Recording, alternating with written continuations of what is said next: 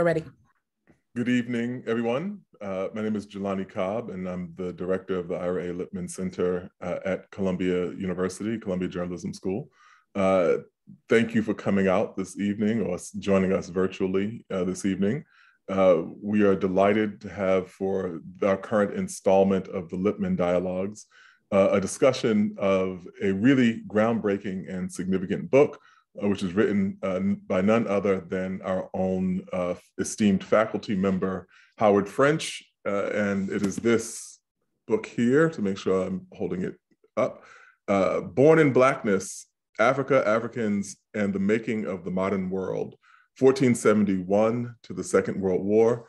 And I spoke with Professor French when they first came out, and just said this was a really gorgeous book cover, which I thought was befitting the significance of the book and all the work that went into it.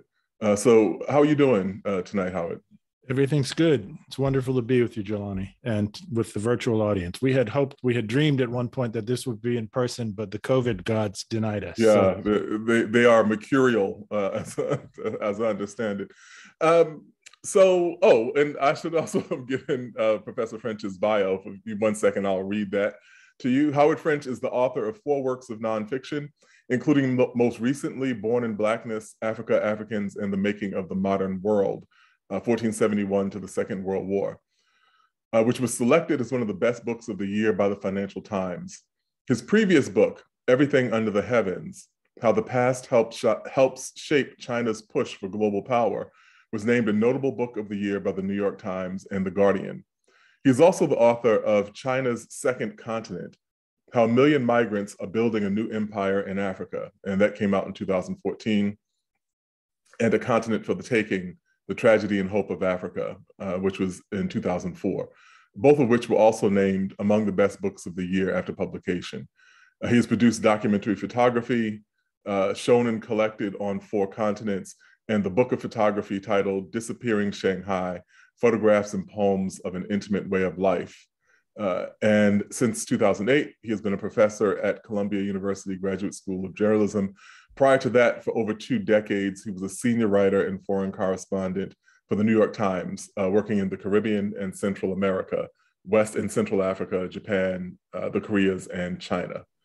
And so I think we can just start. I think it's good to have that bio at the front of our minds, because it allows us to kind of think about where you've been and what you've seen, what you've observed. And so I think I'll just start with the most basic question, which is, how did this project come about? Thank you. The professional bio is a piece of it. I guess I would highlight 3 things. One of them is sort of family history and personal biography. One of the many narratives in this book centers on a family story about ancestors from the time of Thomas Jefferson, whose story is very similar to one of the most famous stories that attaches to Thomas Jefferson's history, and in many ways an ugly story of someone from the founding father's generation and slave owner parenting a child by a woman he owned. And so this ancestor of mine, James Barber, who was the governor of Virginia in that era,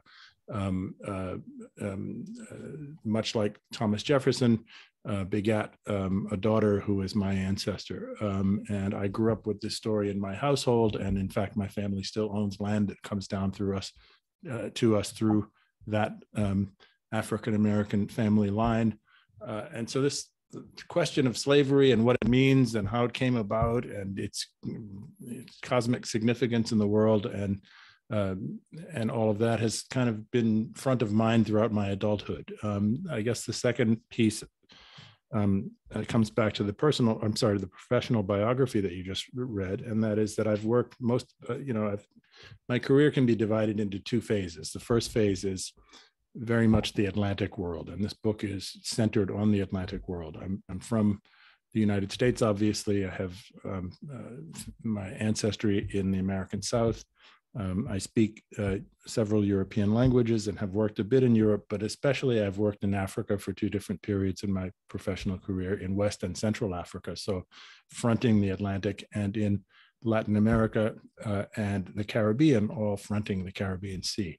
And so I've spent the last, 30 years traveling in the world of this book and gathering impressions and asking myself questions and encountering history and having conversations with scholars and with survivors and with thinkers about this shared legacy that we all have in the institution of enslavement. And I say we all have this shared legacy because the legacy of slavery is a legacy of white people as much as it is of Black people, albeit in very different ways. White people were beneficiaries of the fruits of slavery, of course, but that doesn't mean they were not, that it's not their shared legacy. And that the final piece I would highlight is my East Asian experience. I spent the last 10 plus years of my career at the New York Times in succession, working in Japan and then China. And in those 2 parts of the world, this question of how the West, so to speak, had ascended and had distanced itself in terms of wealth and power from other civilizational centers is very much a contemporary conversation. People talk about this all the time, and it's debated. And there are protagonists for different philosophical and historical arguments about how this came about and what it means, what it says about Westerners and Westernism, and what it says about Asianness, et cetera, et cetera. And so my last book, Everything Under the Heavens, is really a book about how China processes its own history as a power vis-a-vis this kind of question. And in the research of that book, I came across things that astounded me, that were sort of off the beaten path of that book, but which had to do with the Portuguese explorations of the 15th and 16th century. We have this very standard tale about the start of modernity that I think pretty much everyone in America and Europe learns at one point, which says that the modern age begins with Christopher Columbus, quote unquote, discovering the Americas, and that this came about as a result of a European obsession with finding a maritime route to Asia. And to the extent that Africa is mentioned at all in that equation, Africa appears as an obstacle to be circumnavigated. And in the research for that previous book, I came across, quite by accident, fortuitous accident as it was, but quite by accident, contemporary accounts from the 15th century of Portuguese mariners who actually, I discovered, did not initially set out with an obsession to discover a route to Asia, but in fact had a primary objective of establishing trade ties with West Africa, which they had reason to believe, and we can get into the details for this so that this answer isn't too long, but which they had reason to believe as early as the early 1400s in Iberia, in Southern Europe. West Africa was the richest part of the world, the center of global wealth. And so this just, I didn't interrupt the previous book that I was working on. I finished that project, but this just, arrested me in other ways and sat with me. And I just knew from that moment, having discovered these texts, that I had to do something with this. And so that constitutes one of the foundations of this book. Mm. So also I should say, before I go further, that we will have, for people who are watching, we will have time for questions from you. And about 6:40 or so, we will turn to questions from the audience. If you want to bring a question or to ask a question, you can use the Q&A function, and we'll get to as many of them as we can. And before we go, so I think what's fascinating about this, and there are a couple of other kind of foundational questions that I want to ask before we get into the kind of historical journey that you took with this project, which is one of the first conversations that you and I had here was about the coverage of Africa and how Africa is covered. And it's a comment you've made previously, and so I thought about that as almost a consequence or maybe a parallel to the dynamic of history. As you frame Africa as a place to be circumnavigated. Can you talk a little bit about this? What your observations were as a person who was a correspondent in West Africa, and how the coverage, the ways that people tend to cover matters on the African continent is related to these dynamics you're talking about? Sure. How Africa is treated conventionally in terms of history and in terms of the scholarly resources we invest in history is very similar to how Africa is treated in our journalism. And both of them involve something that I'll call, for lack of a better word, a process of erasure or trivialization. And these processes result in the reduction of the place of Africa in our narratives to the smallest possible degree. And so in Western journalism of Africa, Africa is reduced, Africa is covered in ways that sort of are limited to instances of spectacular violence or incredible this would hold true prior to COVID. Now COVID has hit the West worse than any other part of the world, but the outbreak of horrible diseases or coup d'etats and political violence, things like that. And in between those sorts of events, Africa just would sort of recede and disappear from the coverage. There was no sense, there has never been a sense in Western media that there is any ongoing obligation to treat Africa as one would treat any other part of the world, let's say Western Europe or much of the Middle East or East Asia or the Soviet Union and subsequently Russia, as places where there was society and culture and politics of an ongoing nature, not the spectacular sort of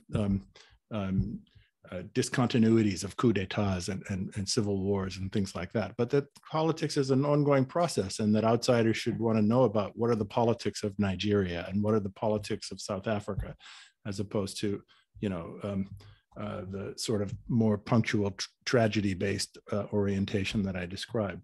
And so, as I've already indicated, this is how we've treated history as well. Everybody knows that Africa was the source of the human beings who were trafficked in the transatlantic slave trade, right? But if you ask people even who have had reasonably good educations and consider themselves well-read, anything about Africa between, say, 1492 and 1900, they probably can't tell you very much. And that's because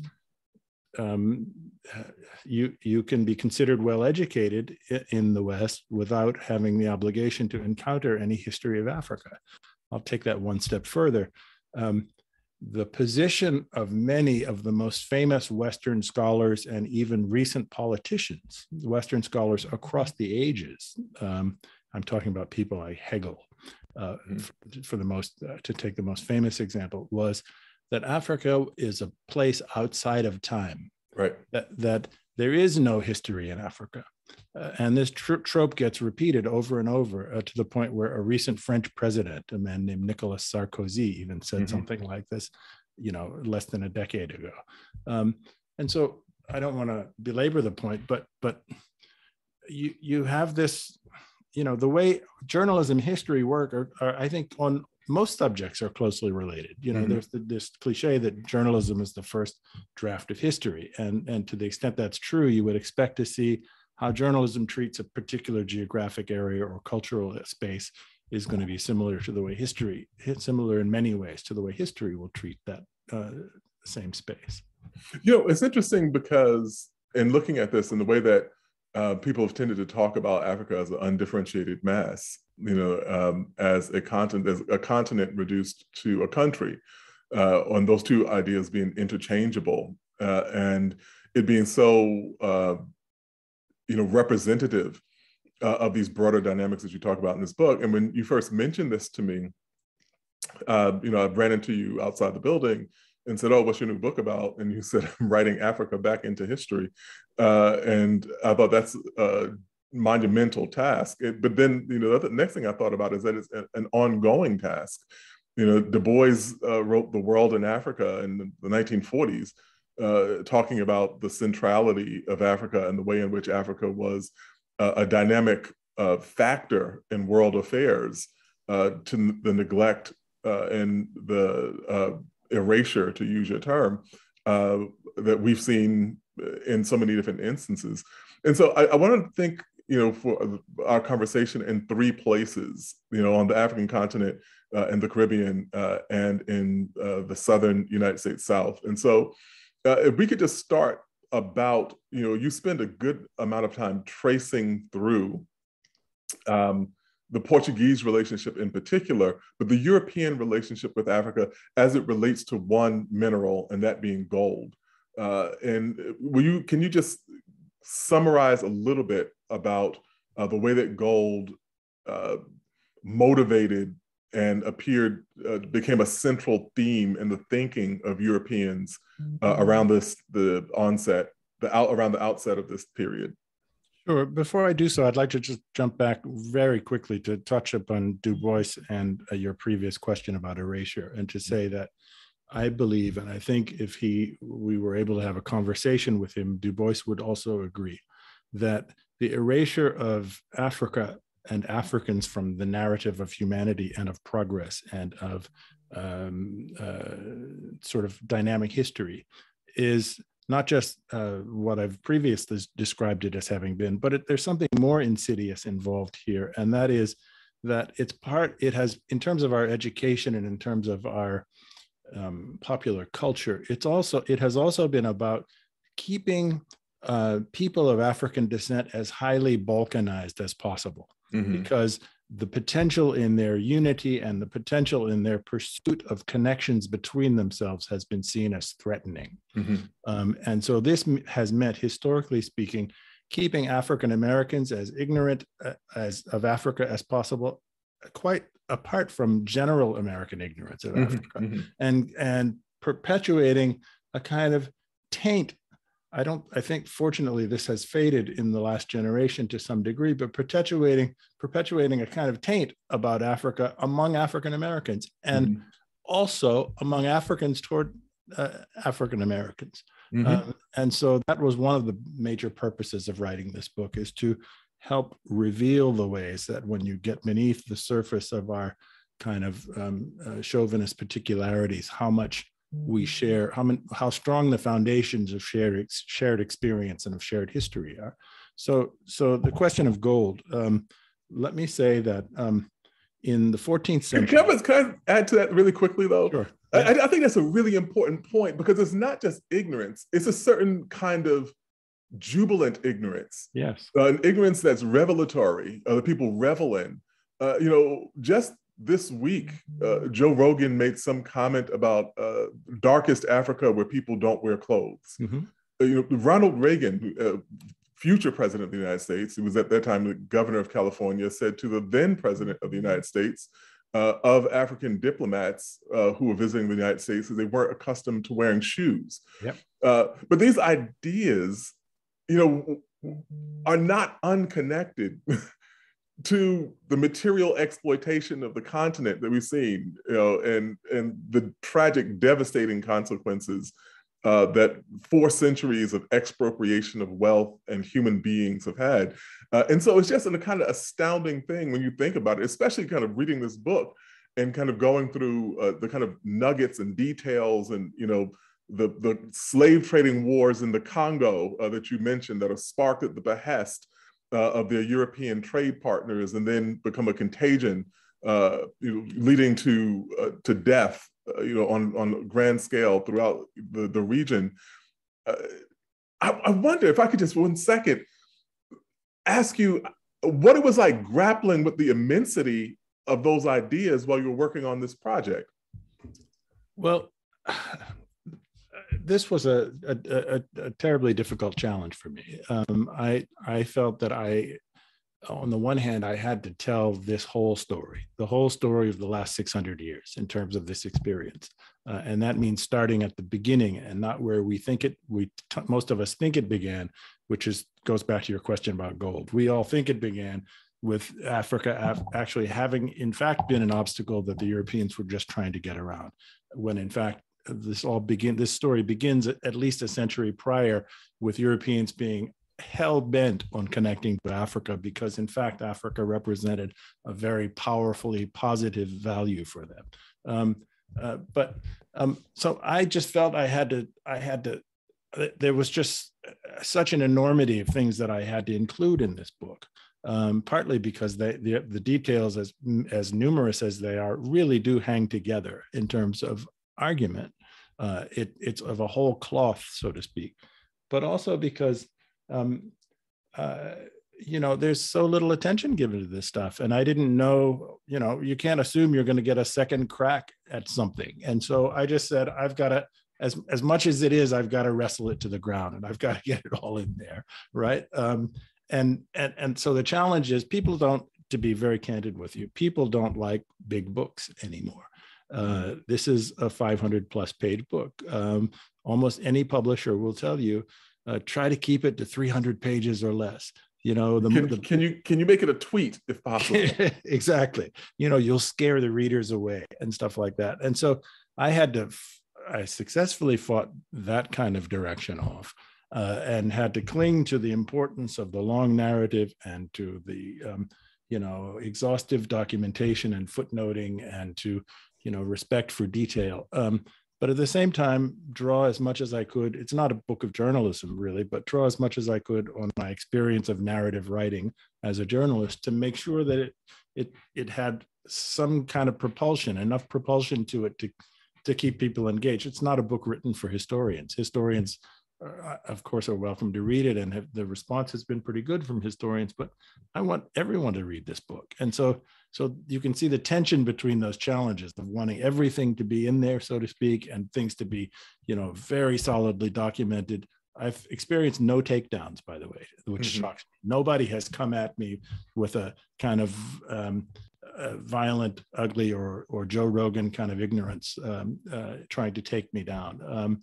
And I think that's because of the strength of the documentation. But to do all of that on the one hand, to keep it sort of readable and approachable on the other hand, despite being 500 pages, that was really the challenge. Mm-hmm. So I interrupted the previous conversation about the centrality of gold in this conversation.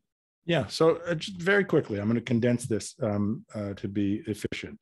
In 1324, an African emperor named Mansa Musa set off overland from Mali, the Empire of Mali, with a grand convoy of people on camelback carrying 18 tons of gold. And he was on his way to pilgrimage to Mecca, but he stopped in Cairo. And he distributed, no one has ever before or since seen any individual in possession of anything remotely like 18 tons of gold.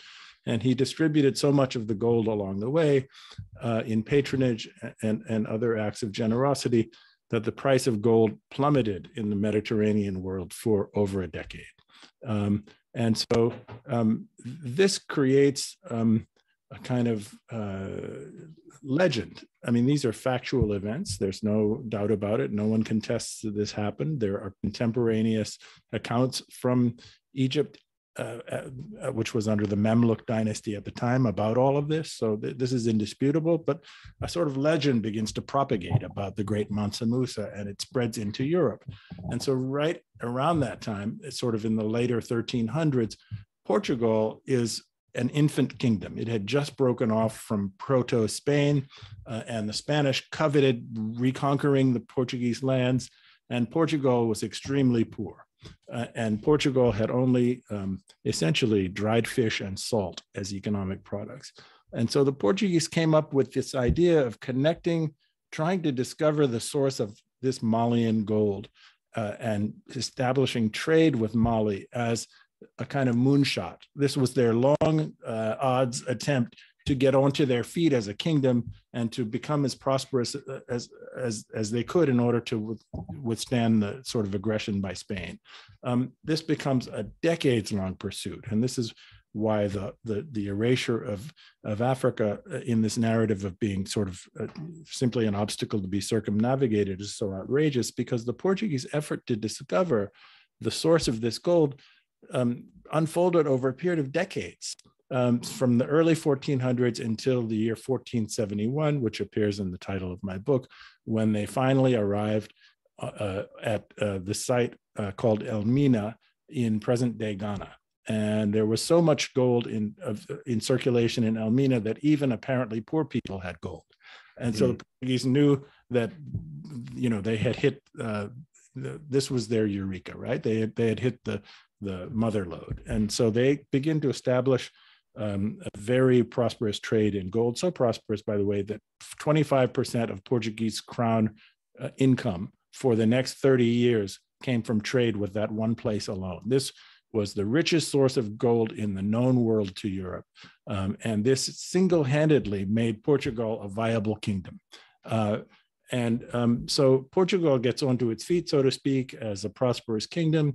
The wealth that it obtains in trade with Ghana or with Elmina begins to create very rich trade circuits that for the first time integrate North and Southern Europe, which had very little commerce between them prior to that. Portugal begins to build fleets. The most famous navigators of this time are going back and forth to Elmina. Christopher Columbus himself, 20 years before he went to the Americas. Vasco da Gama, the guy who supposedly discovers the route to India. Bartholomew Diaz, the man who went around the Cape of Good Hope and enters the Indian Ocean, the first time a European had ever done that. All of these people and many of the other big navigators of that era are employed ferrying gold and supplies back and forth between trade goods between Portugal and Ghana. And so this, I argue, is the beginning of the modern era. It is not Columbus is setting foot in the Bahamas in 1493, but rather this Portuguese connection via trade with the part of West Africa we call Ghana now. So we have this as a kind of foundational thing, and the dynamics that it sets into motion over the course of ensuing decades and centuries. I wanted to talk about the second locale, which is moving ahead in time in the book, and that being Haiti.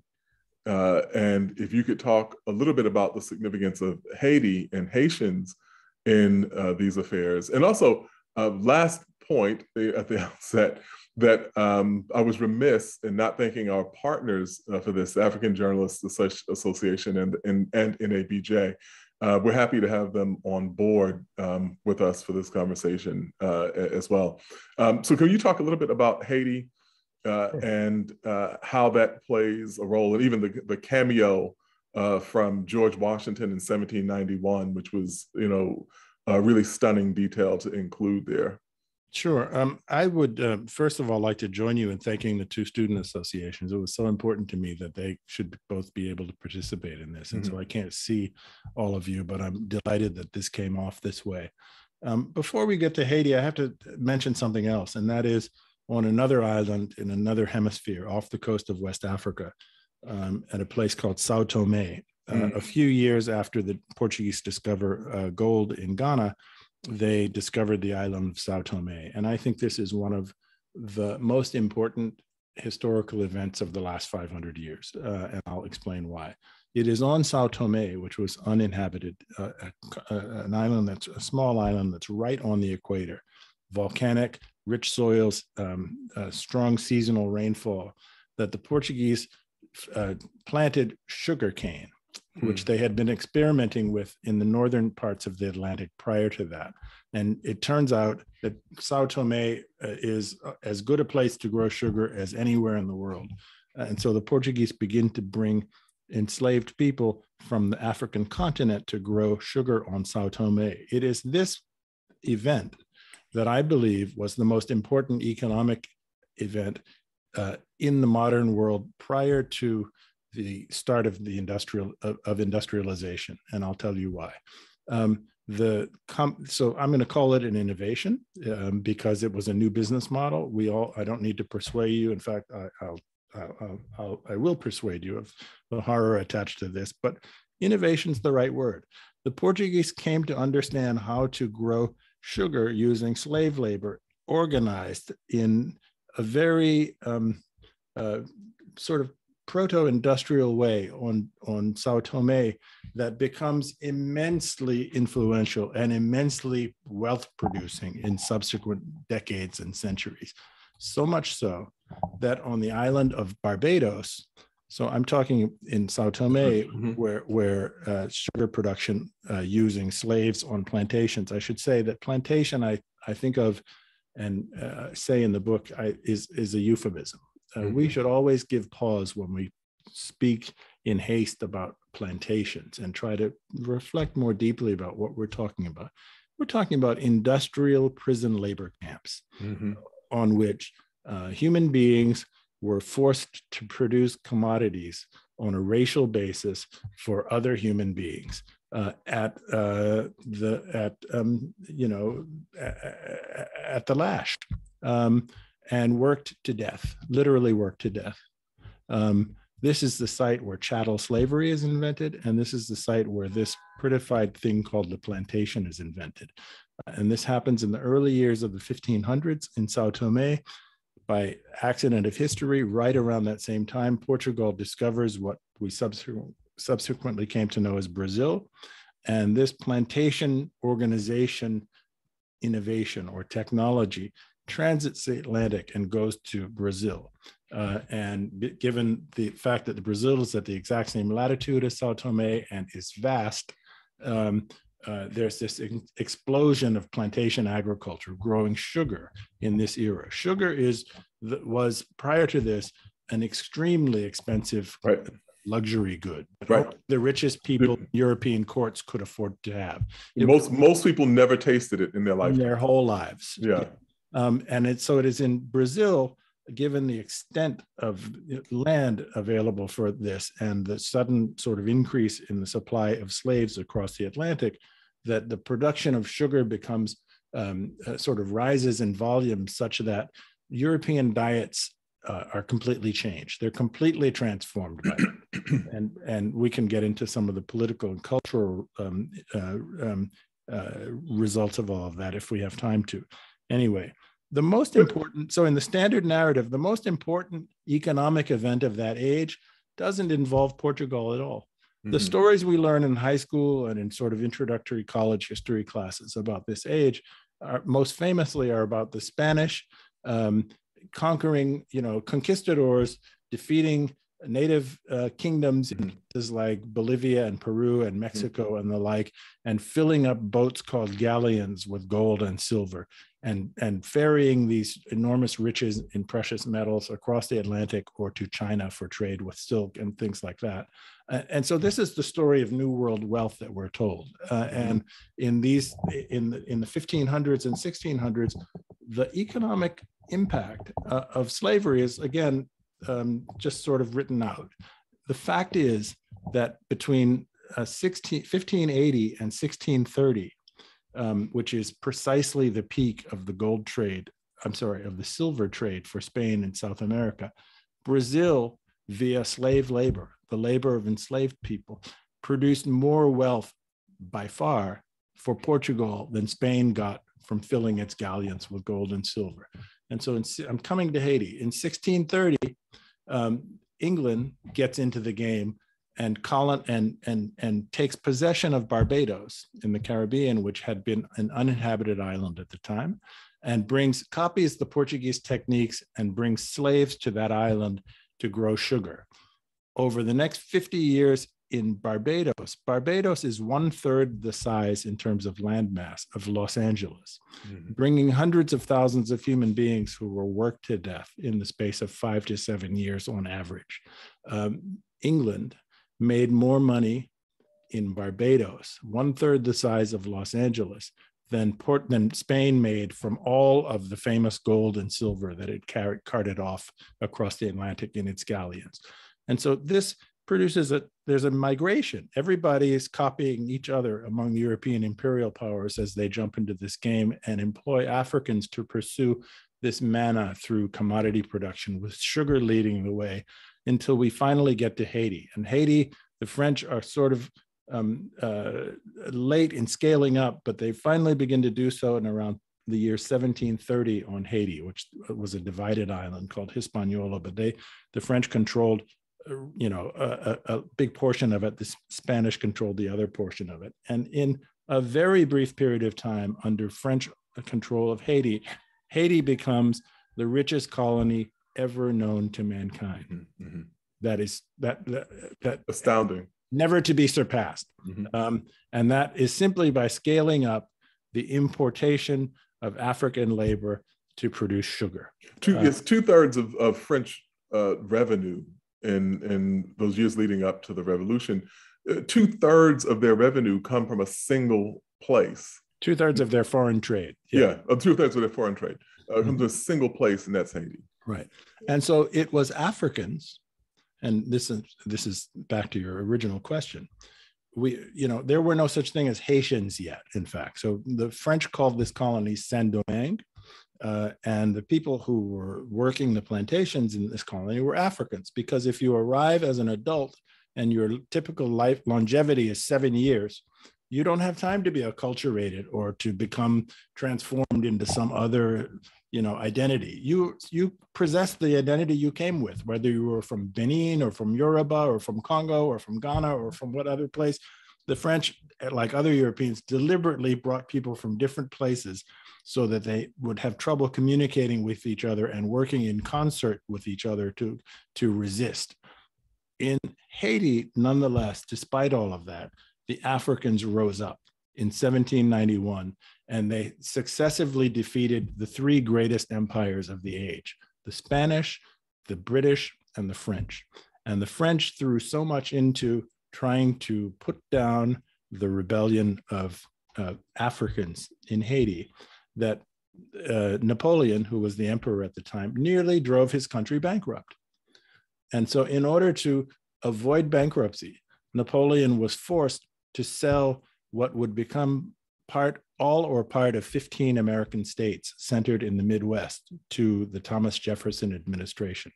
And it is this sale of the Louisiana Purchase, as this territory was known, to the United States, which for the first time gives the United States truly continental pretensions as a power. For the first time, you could imagine the United States being a great power, a continental power that had, a control over enormous territories well beyond the Blue Ridge Mountains or the Alleghenies and stuff like that, right? Something else really important. Well, two other things that I want to mention happen. So we think of the Enlightenment as being the product of white people, because that's how white people speak of the Enlightenment. It was their ideas and their actions and their grace that produced these wonderful advancements in terms of human society. It is in Haiti, with the Haitian Revolution, that the most fundamental value of the Enlightenment was realized on this globe for the first time. And that value was an end to slavery and legal equality for all people, regardless of their race, color, or background. That had never happened anywhere in the world before, never mind in the places that we typically associate with the Enlightenment. And the Haitians integrated such ideas into their very constitution as they defeated the French and established their new republic. One final thing. So white people in the United States and elsewhere, seeing the victory of the Africans in Haiti, are panicked. And their response was to try to quarantine, to isolate Haiti, to punish Haiti, to blockade Haiti, to avoid or to outlaw trade with Haiti, and not to recognize Haiti politically. There was another kind of response. In the United States, specifically in the slaveholding American South, suddenly there was this sort of live panic that if Africans can do this in Haiti, well, maybe they will do this here too. given a chance, they'll do this too. It's just a matter of time that they will rise up and take over or destroy the plantation economy of the South and kill a bunch of people, right? And so this helps unleash the second great migration of Africans in the Americas, meaning after the transatlantic trade, after having arrived from Africa, now there's this impulsion to lighten the population of Africans in the old South, so to speak, the places like Virginia, where my ancestors come from, or Georgia or South Carolina, places like that, and to send them westward. And as this happened, it came to be understood how much profit could be made from growing a new crop, that crop being cotton in the Mississippi Valley. And so in a remarkably short period of time, from the 1790s into the first decades of the 1800s, cotton becomes, by a very large distance, the most important export of the United States.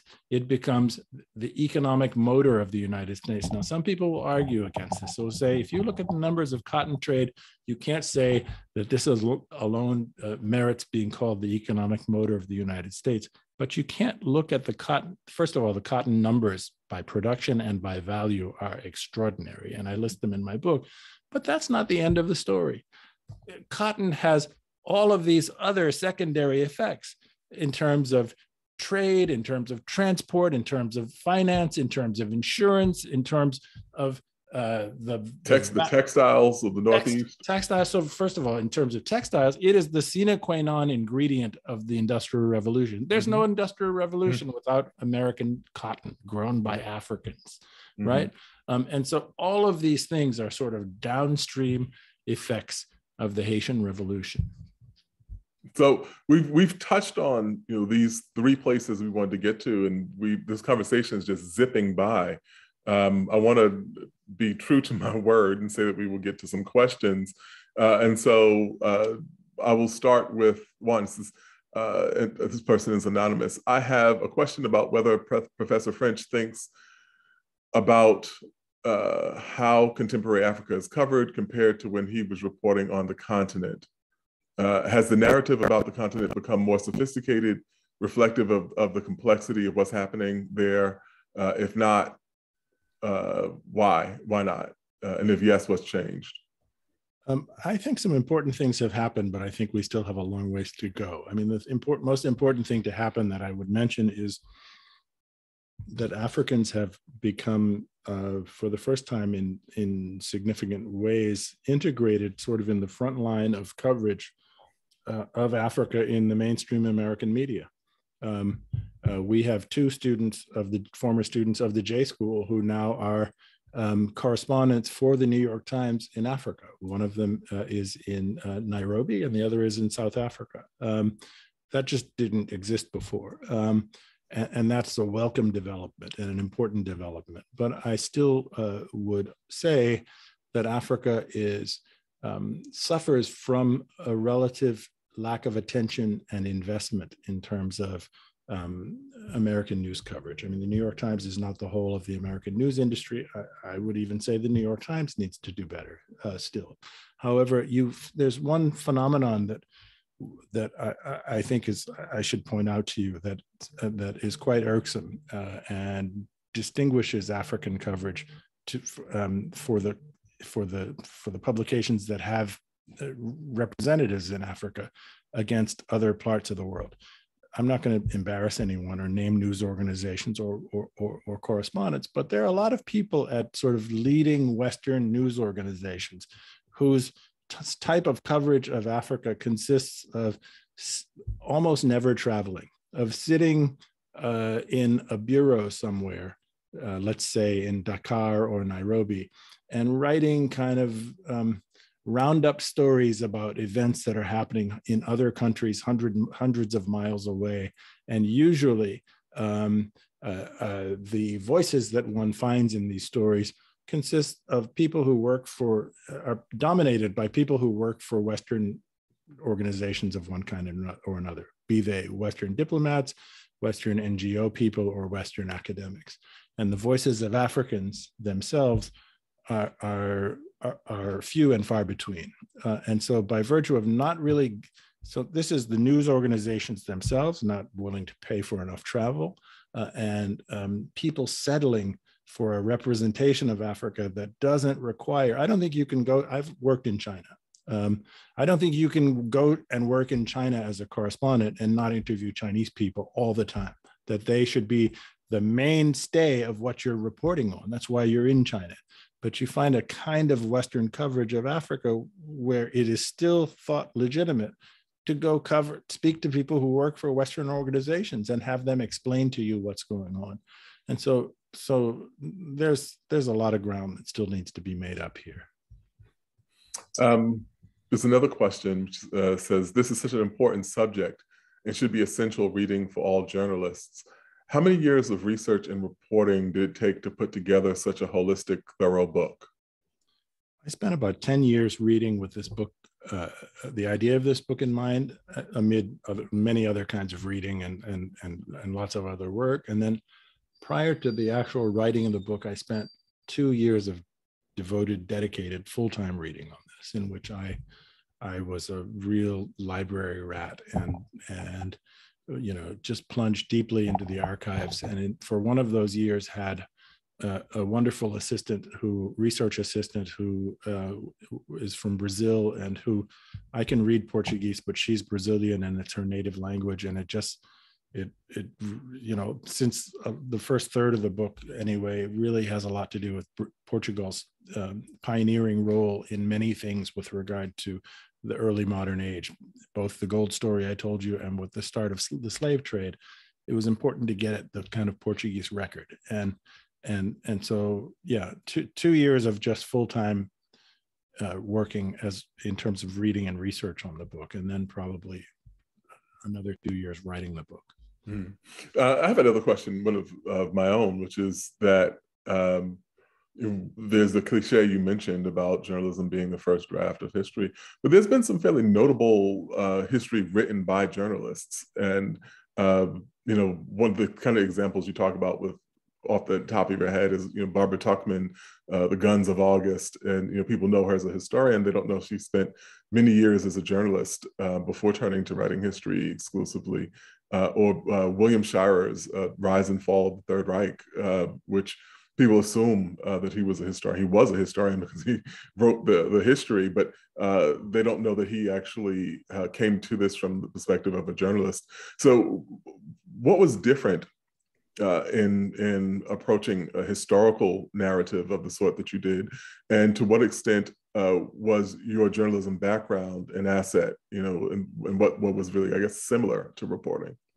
Well, the first thing that's different is that so most of the events that I am writing about in this book are separated from us in time by, hundreds of years.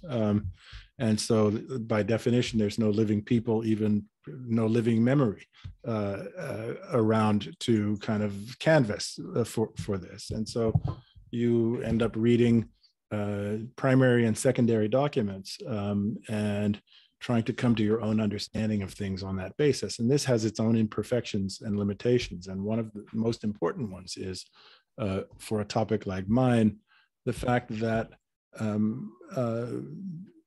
the record, such as it exists, is dominated by European sources. And so the 15th century record of what the Portuguese were doing in Africa is almost entirely written by Portuguese people. There's a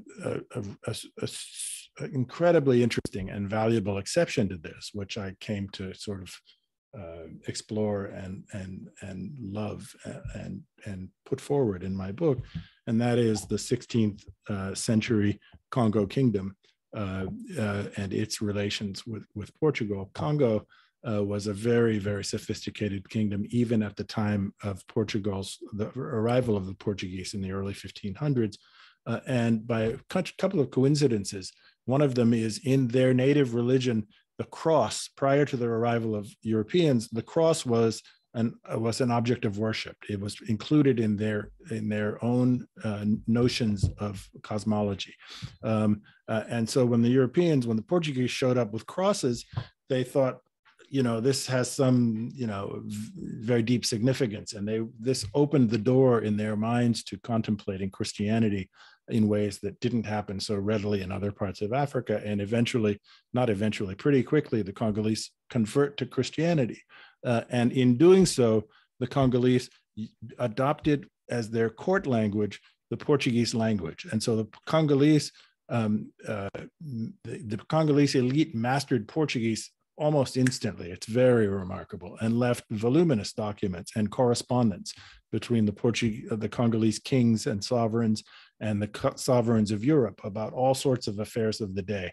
And so we have those records, which is kind of very special in terms of telling the story. As writing history about this part of the world in the time period that I'm talking about, you don't have so much of that, right? In terms of the advantages, I would say, as coming to this from journalism, I read a lot of academic historian because that's the most obvious way to learn about these topics.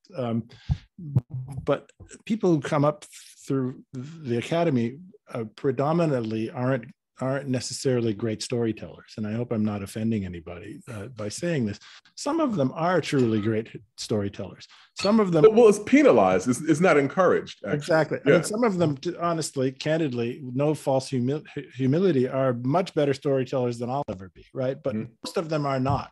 And it's because what you just said, that there's no value placed on that in terms of the credentialing and rituals of scholarship in that area or in most other areas outside of journalism, right? And so I come from a tradition where you've got to keep the reader engaged, all right? And this is as true with an 800-word story as it is of a 5,000-word story.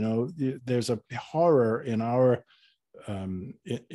tradition of any kind of dead spot or lull in a story in which you're just, people are going to drop, I was going to say page, nobody reads pages anymore, like physical pages, right? But they're just going to drop it, right?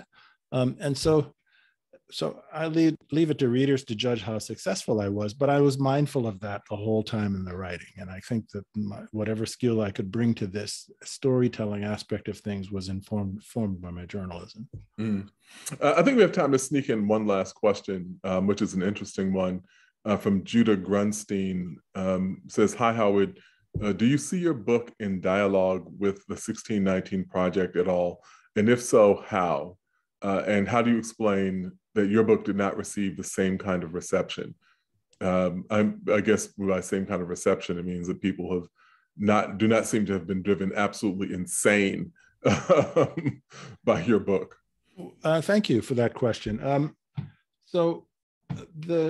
First of all, I don't see my book in conflict or competition with the 1619 Project. The 1619 Project came out in its original form in the magazine of the New York Times at a time when I was well into my book already. And so I was in no way informed. My plan was set well before I knew anything about the 1619 Project. Just to speak about the nature of the two projects, 1619 Project is, especially if one limits oneself to what was originally published in the magazine, is an American story. It's not really the story about the Atlantic world or about the modern age or about the impact of slavery writ large or about how European civilization was changed by this institution of slavery or its contact with Africa, or how Africa was changed by its contact with Europe and by the institution of slavery. So all of those are really, really sort of fundamental parts of my book that are not part of the original 1619 story. And that's not a criticism of the 1619 story. There's a scope of work that goes into any kind of project like this, whether it's a long form magazine piece or series of pieces or in a book. And so we came by accident of timing, both of us, to a related topical area from different directions, but with some degree of overlap. In terms of the reception, there's two ways of looking at that. For one, I'm not afraid. If people want to come at me with a hatchet now, I'd be willing to face, enter the lion's den with them. But I haven't experienced that really very much at all. right? And there's been very little of the vitriol or polemic that has attacked the 1619 Project, mostly terribly unjustly, right? And that's, I don't know, what should I say about that? Great. It's nice, it's been nice not to have had gratuitous insults and attacks or to be the target of them. The 1619 Project, you could sort of, the attention can be looked at in a positive way too. I mean, my book's doing well. It's been very well reviewed where it's been reviewed.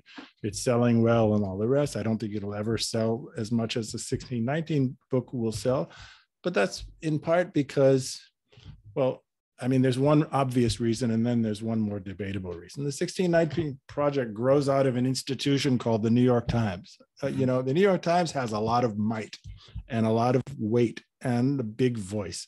And those things help if you're in the business of trying to get a message out there or eventually to sell a book. My book is the book of an individual.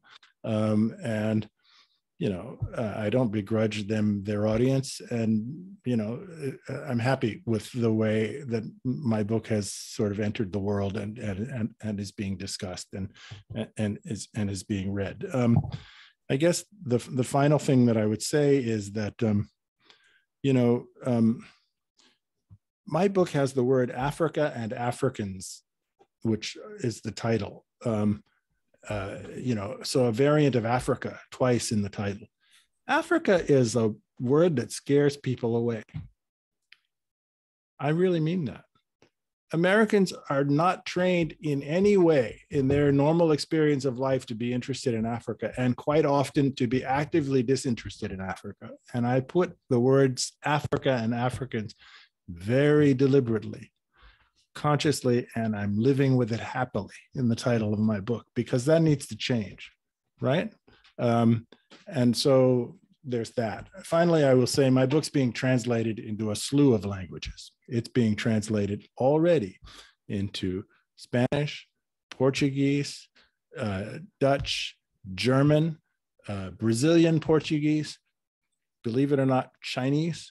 There will be a French edition soon. It hasn't been signed yet, but it's in the works. And so, there's going to be a global audience for this book, and this is a global book. The people who perpetrated the systems that I am describing in this book need to be confronted with its arguments as well. Just today, a member of the Spanish royal family said something about Spain needed to feel proud of itself for the model of colonization that it imposed on the so-called New World, and that there was nothing to be ashamed of there. Well, I can't wait until my book is out in Spanish and to get a chance to speak in Spain about the book and to take on that interpretation of the Spanish history in this part of the world.